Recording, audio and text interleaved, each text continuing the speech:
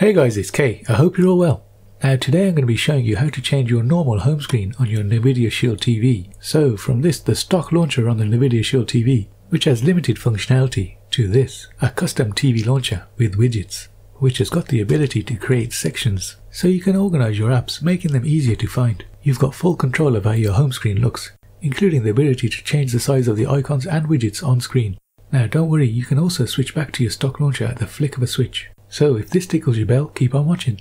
If you're new to the channel and you want to stay up to date with the latest tech tutorials, reviews and unboxings, I do everything including Fire Stick, Raspberry Pi and Android TV tips and tricks, so subscribe and hit the notification button.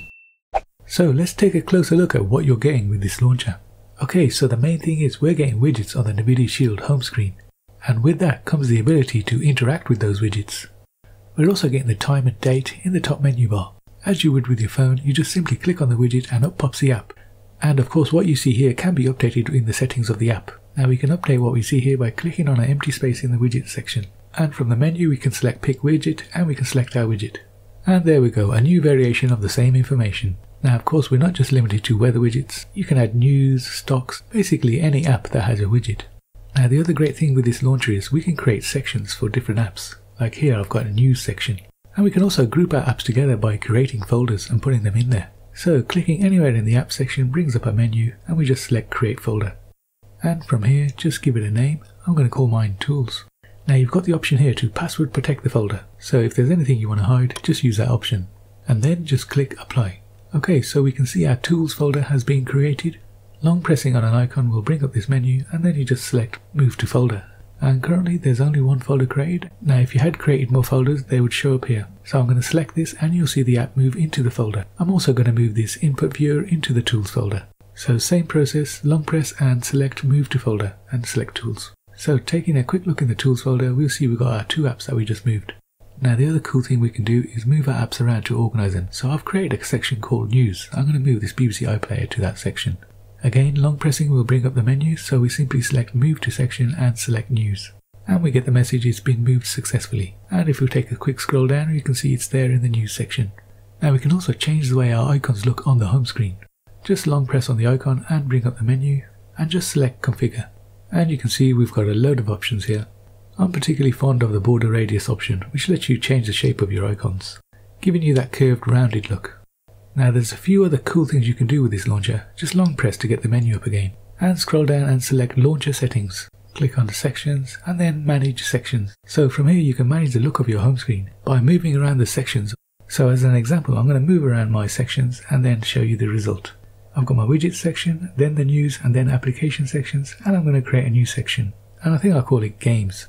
Click on apply and then close. So now looking at my home screen, you can see I've got my widgets on the top, my news section, then my application section, and then the newly created game section, which is empty. Now another cool thing I want to show you is how to change the home screen wallpaper. So just bring up the menu, scroll down to launcher settings and select wallpaper. Now I've used the downloader app to download some wallpapers from the internet, so all my wallpapers will be in the downloader folder. As you can see, I've chosen to go for a Nvidia look. All you do is select it and it automatically will change the background. Just give it a few seconds and it'll change eventually. And as you can see, it extends to fill up the whole screen. It really is as simple as that. Now another cool thing we can do is scale the size of the widgets so we can get more content on screen. Simply bring up the menu, select scale, and then you can just scale the widget. Now after all this, you might be thinking, how do I get to my main settings on my Nvidia Shield? Simply long press on the home screen, bring up the menu and click Android settings, and there you go, you're back to your main settings of the Android TV. Another cool thing we can do is hide individual apps on the home screen. Just bring up the main menu, select launcher settings and select hidden apps. And from here you just highlight the apps you want to hide from the home screen. And just like that, BBC iPlayer disappears from the home screen. And the last thing I want to show you is how you can update your status bar information. Just select status bar from the settings menu and it'll bring up another box. And from here you just click on and off what you want shown on the status bar. Simple as that. So what do we need to get this new launcher installed on our Nvidia Shield TV? Well, we're going to need to download 3 files. And to download these files, we're going to use the downloader app, which is available on the App Store. Now once you've installed it and opened it up, enter the following address to get the first file. And then press enter and wait for it to download. And when it asks you to confirm install, just click on install. You can now click on done. And now because we've already installed the file, we can delete it now, so click on delete. Now onto the second file we want to download. Enter the following address and click on OK. And it's basically the same process. You wait for it to download, click on install, and then click on done, and then delete.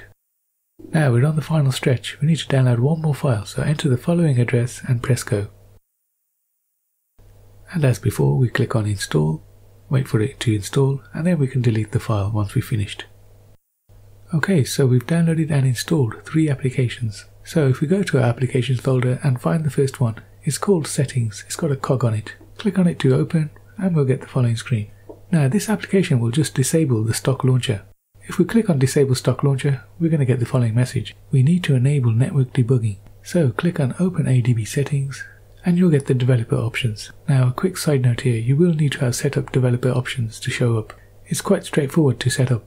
You go into settings and about, scroll down and find the build number and tap on it several times. You should get a message telling you that developer options have been enabled. Okay, now back to the job at hand. So scroll all the way down to debugging and click on network debugging. This will enable network debugging. Now come all the way back out and back to the launch manager. Now if you click on disable stock manager, it should work and you'll get the following message. Click on always allow from this computer and click OK. Now if we click on disable stock launcher, it will automatically default to the installed launcher, which in our case is the one we downloaded and installed earlier. And here it is guys, the Wolf launcher. As you can see, we've got our row of applications. There is of course no widgets or sections set up at the moment. So let's try and install a widget. If we go to pick widget and let's select this widget here.